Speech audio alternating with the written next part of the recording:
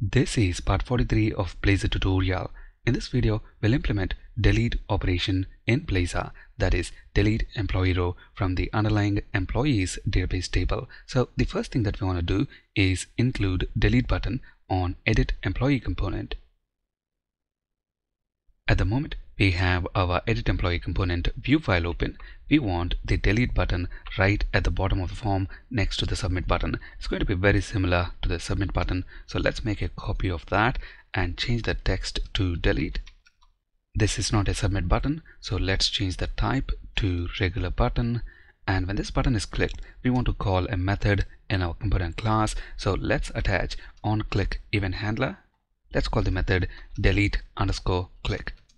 We don't have this method in our component class yet, so let's create it. It's going to be protected async method, returns a task, and the name of the method is delete_click. What do we want this method to do? Well, we wanted to delete employee record from the underlying employees database table. For that, within our iEmployee service interface, we need delete employee method. It's going to return a task. The name of the method is delete employee, and for it to be able to delete an employee, we need the ID of the employee. So let's pass it as a parameter. Our obvious next step is to implement this method in employee service. To have the method signature auto-generated for us, press Ctrl+ and select implement interface. The method stub is generated here, and the implementation is a one-liner.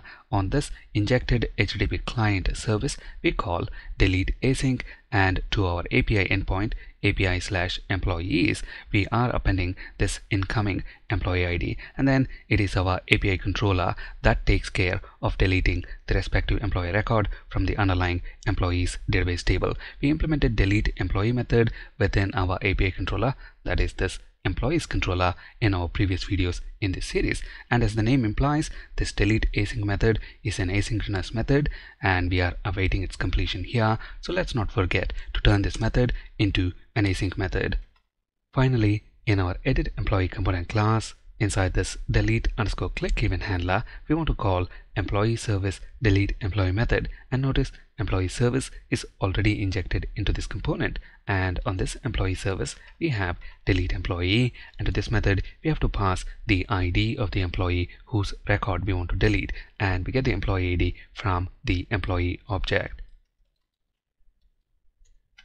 Delete employee is an asynchronous operation, so let's await its completion. And after the employee record is deleted, let's redirect the user to the employee list component. And for that, we use navigation manager service. And this code right here actually redirects us to employee list component. Remember, employee list component is available at the root application URL. That's why we have specified the path as a single /. With all these changes in place, let's run our project and take a look at the browser. At the moment, we are on employee list component, and we have a delete button here as well. When we click this, nothing happens. We'll implement this delete button in our upcoming videos. What we implemented today is delete button on our edit employee component. Notice we have forgot to use the bootstrap btn danger class, which renders this button with a red background color. We'll do that in just a bit.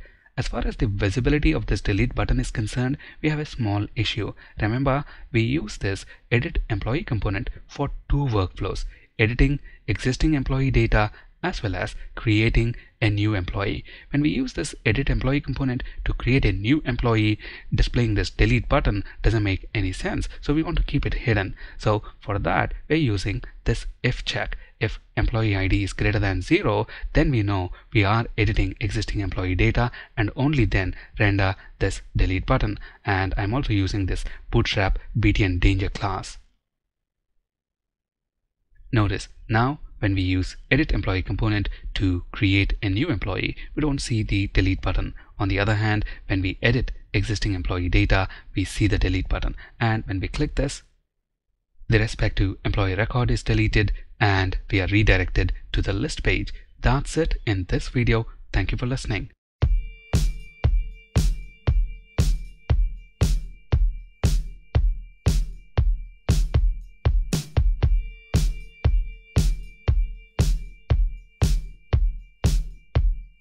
One, two, one, two, one, two, one, two.